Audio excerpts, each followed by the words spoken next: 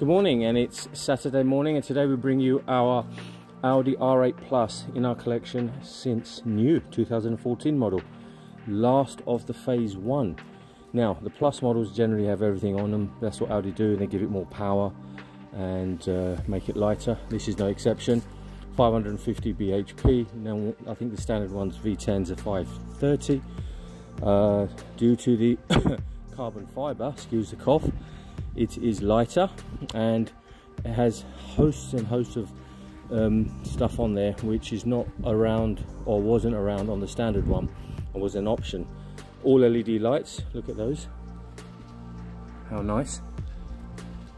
Ceramic disc brakes, the size of those is huge. At 22,000 miles it hasn't worn in at all, and guess what, there's no brake dust.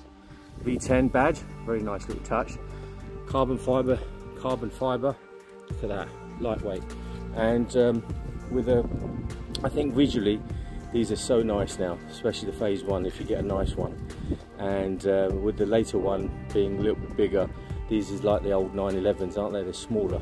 This one has again carbon diffuser. It has an aerofoil which comes up at I think 67 miles per hour. Oval exhaust tips, although the exhaust inside are not. There, you've got twin. Now it's got active valve as well in there, so when you press the sport button, it makes a gets noisier, and the gearbox is much more slick. Oh, and it's got S-tronic, which is a double clutch gearbox, not like the R-tronic, which was horrible, right? Right, so let's open up the engine, shall we? So we put the key in here, boring key, ignition. There's the button. Turn the ignition off, pull that out, and then let's go to the engine. There you go, what a gem. Same sort of engine, or same engine I would say, as in the Gallardo, probably a little detuned, but visually what a treat. That's why it's got lights on the side, you see it? And look at that, so you can see it, beautiful. So all in all, if this was a Ferrari, God, people will go mental over it. But I think R8s are getting a lot of following now. So inside, I like the standard dials, not the later ones with all the electronic gimmickry, more to go wrong.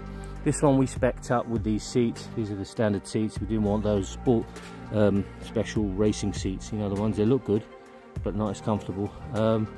What else can we tell you? Bang & Olufsen we did, but otherwise it's a really nice place to be in. It's got climate control, navigation system, which is okay, it works fine, and it seems to be, it does the job.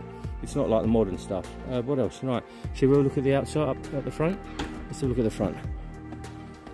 Let's go at the front, open up, there's the battery. We normally put it on trickle charge, and to replace that you've got to take all of that off. Oh my god, we'll do a video of that one day, but it's a big job. Let's close that.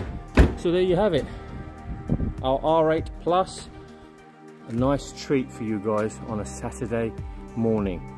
Now if you want one, and if you really want one for an investment, I think the manual one is the one to go for. They don't make these anymore, and the kids who were looking at these when they were in their 15 and 20-year-old will now be 30-year-old soon, and they will be able to afford them, so the prices are going to go up.